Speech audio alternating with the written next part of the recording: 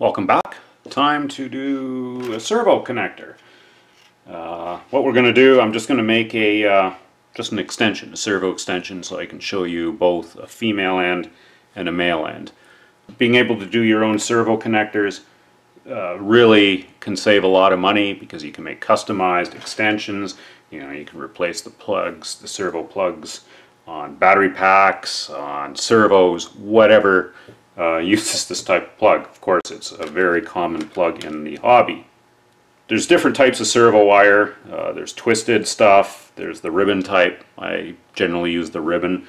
This is the smaller gauge. I think this is 24 gauge, and I believe this is 22.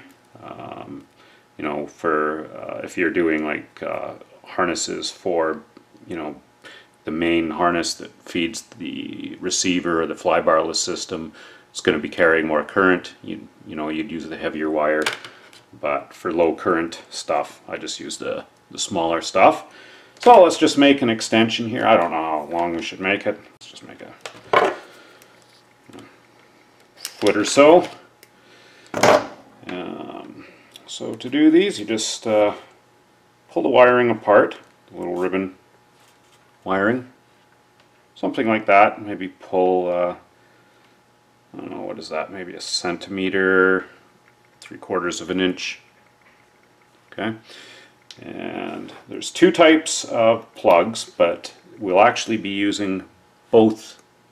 For each crimp, we'll be using the male, and the female, all it is it uses the pins that are in a male plug, and then they're put into the female housing. But I'll show you that. But we'll do the male pins first. So you just take them off these little terminal strips, just bend them off. And like I showed with the JST connector video, when you strip the wire, you want basically, you know, 2 to 3 millimeters of stripped wire that is going to be crimped by this center section when you crimp it, and then this outer section is actually what wraps around the insulation of the wire and holds it. And just like in that JST video, I'm just using this cheapy hobby type crimper. It's got the two sizes, one for the JST RCY pins and the smaller one for all your servo pins. And I link to this, a tool like this on my RC connector page.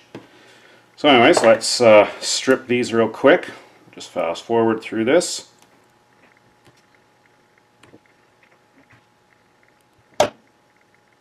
Okay, and I like twisting the wires just so they don't fray as I'm putting them into the little crimp pin. So that's kind of what we're after.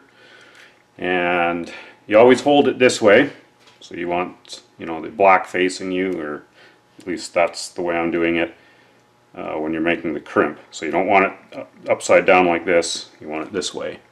Hopefully that's showing up. I'm going to zoom in a bit. Hopefully this might show. I just hope it doesn't go out of focus. So, just like the JST ones, you just put the pin in like so, and these ratchet. Go to the first ratchet so it holds the pin. And I'm going to be doing the black one here first, so I'll get the red and the white out of the way. Do the black,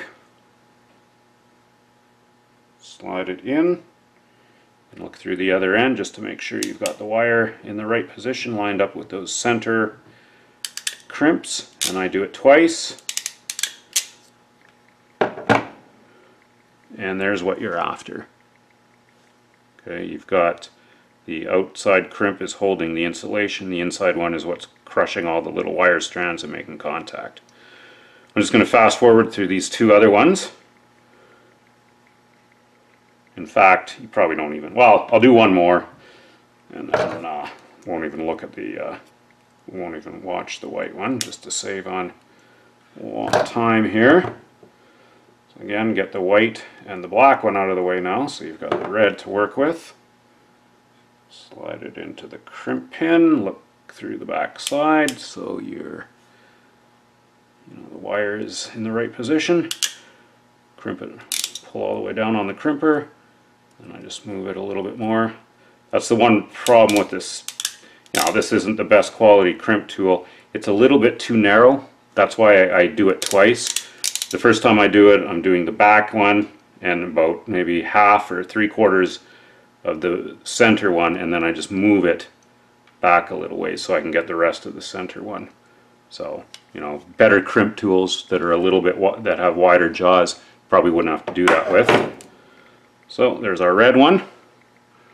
Okay, so I just got the white one done as well. Now it's really simple. You just get your servo plug, you hold it so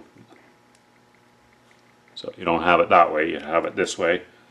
Those little catches, these are just little plastic catches that catch the pins. And you just put them all in. It's generally easiest. Put them all in at once. Again, black will be on the bottom here, white's on the top, red's always in the center. And you hear them click, and then just pull to make sure they don't come out. So there's our male end done. Now we'll do the female end. I'll just pause it while I get the wires stripped and pulled apart. Okay, so just like the female end, just strip them, about 3 millimeters of wire exposed. Now we'll get the pin type, or the connectors. Just take them off the strip. And again, same idea. Have the black at the bottom. We're facing you with all of these facing upright. You know, you could twist the wire if you didn't do that, but just find this easier. Just hold it in the ratchet tool. Get the red and the white out of the way, so we've just got the black to worry about. Slide it through the pin in the crimp tool. Look at the back side, just make sure that wire's in the right position.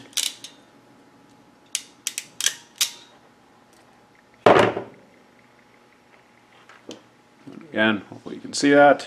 Hopefully it's focusing.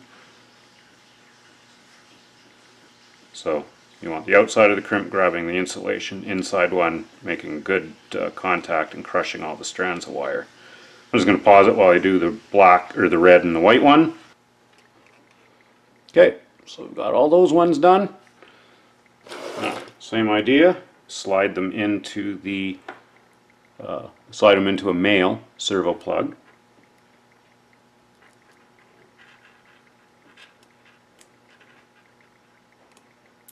And all those little plastic catches will catch onto the pins. Just pull on them. Even do one at a time if you really want to make sure. But that's what we've got now. And then this will just slide into this female connector housing. Now on the female connector housing, hopefully we can see inside this thing. Just line it up right on the top here.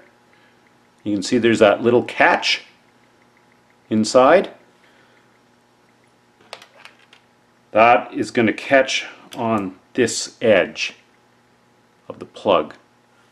So you look in the back, make sure that notch is on the top, inside, and then we slide this in. You'll hear it snap, and then there's our female end done.